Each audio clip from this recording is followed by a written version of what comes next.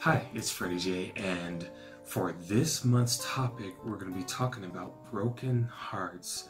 And we just want to talk about the situations that you've been in and things that just really hurt you, but how importantly, most importantly, how you actually got over that. So with the pain, where did the trauma come from? And if you're still going through that, what is something that we can do to help you when it comes to that? So we hope that you guys submit your questions that you may have about this topic as well, so we can come together and again, just help each other.